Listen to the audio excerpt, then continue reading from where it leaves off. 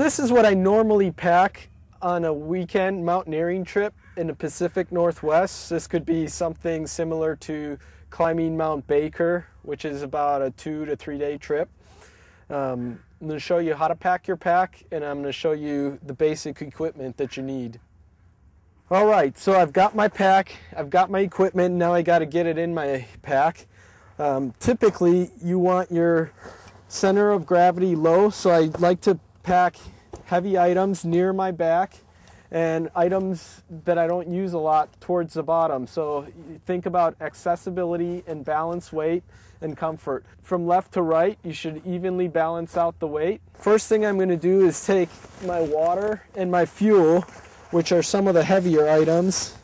And a lot of these backpacks have pouches near your back, so I would pack those in first. I also like my sleeping bag at the bottom because typically I don't need that till the end of the day. So I like to use a compression sack where I can cinch it down tight and small. In some cases you can actually, if you have a thermarest, you can fit your thermarest and your sleeping bag in together to save on space. The other heavy item is climbing gear usually. So a lot of your carabiners, anchors, harness has a lot of metal parts, fuel, stove, stick all those near the back. Now when I say near your back, you have to be careful because you don't want a lot of sharp items poking you in the back. So if it's a sharp item, you can kind of evenly distribute the weight. The other thing I like to pack at the bottom of my pack are crampons, especially if I'm going up to my base camp. I might not need them right away. I like to make sure your crampons, they have really sharp edges, so make sure they have some type of rubber or other protective material on the sharp teeth.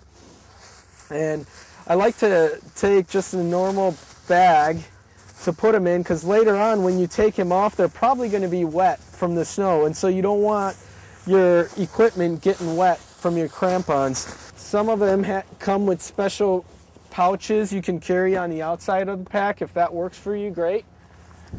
Helmet, medical kit.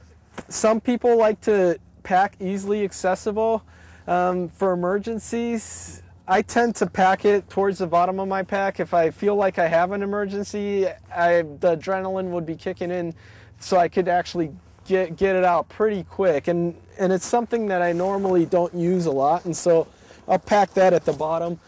Space blanket for another emergency item, pack towards the bottom. And then most of your clothing, on the trail I typically dress pretty light, and I'll leave my Gore-Tex top, Gore-Tex bottoms, hat and gloves out, and maybe one other jacket, but then the rest of my clothing I like to pack towards the bottom. I'll take a thermarest or another type of pad, a foam pad. Sometimes I might take both if it's going to be really cold outside. Depending on the trip, you need to add or remove items. If it's a simple backpacking trip, you don't need a lot of climbing gear. If it's rock climbing, you might need different climbing gear, so adjust according to what you're doing. On these thermarests, it helps if you open them up and let the air out before you pack them in, and then once it's nice and tight, I close it off again. Now remember I said have water close to your back, but you also need water that's easily accessible. So a lot of times I'll keep one bottle on the outside, or if you have a hydration system inside your pack, run the tube through. Next comes my cooking gear and food. Of course I'm going to leave my lunch and snacks easily accessible, but the rest, dinner, you can pack in. Stove, cook kit, pack it in. Any open spots, make sure you fill them. Left with Gore-Tex. In case it starts raining on me, I have that fairly accessible at the top. Essential items, map, compass, radio, sunscreen, sunglasses, knife, metal match, all those things I like to pack at the top. I've still got a little bit of room left at the top. You can actually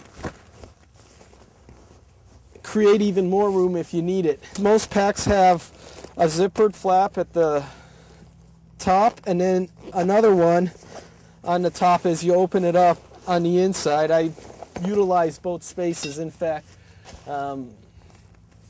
gloves and hat can go in there. Never know when you'll need those. If it's summertime, I'd probably pack those down lower. I won't use them till summit day when I'm going up from base camp to the summit. If it's springtime or winter time, definitely pack them towards the top. Water purifier, I like to keep at the top. In fact, what I'll do, so I don't have to carry a lot of water, I plan my route really well, know where I'm going to cross streams and lakes and have my water purifier accessible. That way I don't have to carry water. I can stop along the way and fill up my water. Gaiters, I'm probably going to wear. If I'm not going to wear them, I just leave them on the outside. The other thing you want to note is initially I keep all my straps fairly loose until it's time to tighten them. Your ice axe, with your ice axe, the end of the pick can be dangerous, so you want to make sure you have some type of protective cover. You can buy those or you can improvise one out of cardboard or leather. And a lot of the backpacks have loops at the bottom. These loops are specifically made for your ice axe. Most climbing packs have them. So you insert your ice axe into the loop and then you twist it around 3-4 times until it's fairly tight and just leave it. Later on, if your pack has a strap at the top, you could strap it in. I usually wait till I close the top, and that's where I strap it in. My rope, I like to carry on top. It helps me balance my pack because I could adjust it from side to side. Some packs have a line that actually clips over and holds the rope in. And along with the rope, I like to put my tent at the top. Usually when I'm climbing with buddies.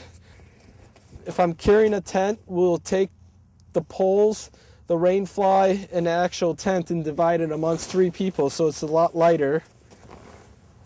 Take your ice axe.